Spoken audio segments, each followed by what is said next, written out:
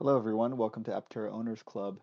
Um, it sounds like beta is coming pretty soon. I got this email newsletter for them, and basically, they said that they've released full tooling for suspension, body, glass, and closures. It looks, I don't know if this is the full tooling for just the beta or if this is the full tooling for the production vehicle. I'm guessing it's just for beta, but I would think that suspension body glass enclosure shouldn't change too much. I think that's hopefully been sort of finalized. Maybe the suspension is going to change. So I'm guessing this is tooling for the beta.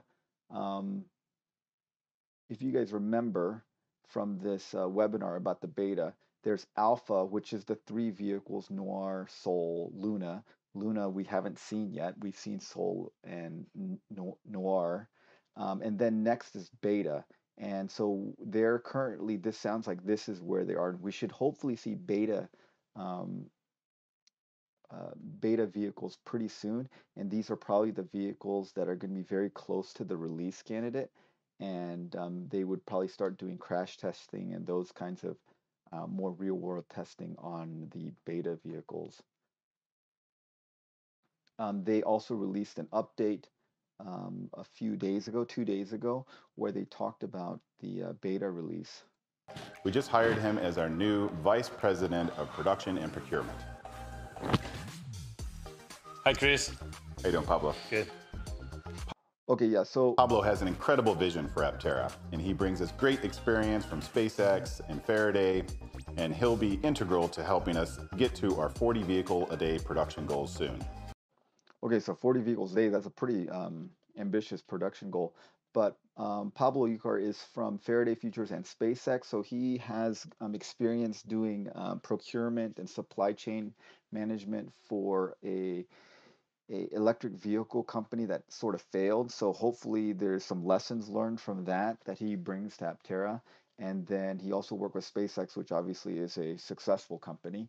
So I think that's great that they already have a supply chain executive on board. And of course, they've been working with Roush and Monroe and Associates. So they are thinking about production right from the beginning. So they're thinking about supply chain and production right from the beginning.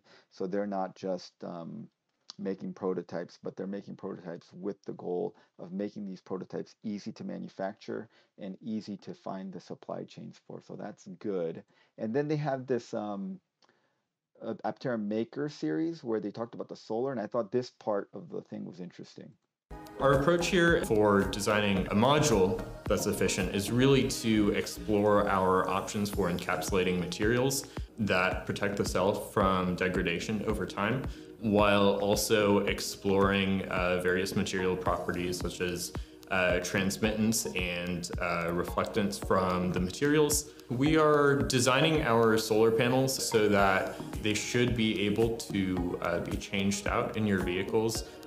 So as solar technology improves over the years, we do hope that Aptera users will be able to come into a shop and be able to replace the solar modules on their vehicles. So hopefully this will be a technology that will get better over time. And All right, great. So two things. I guess they have not figured out or decided on what kind of encapsulation material they're going to use. So that's still up in the air, and hopefully they will sort that out over beta.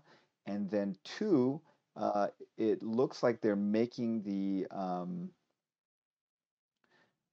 panels replaceable, which is kind of surprising to me because if you look at the pictures of it, it looks like it's integrated into the body and glued down.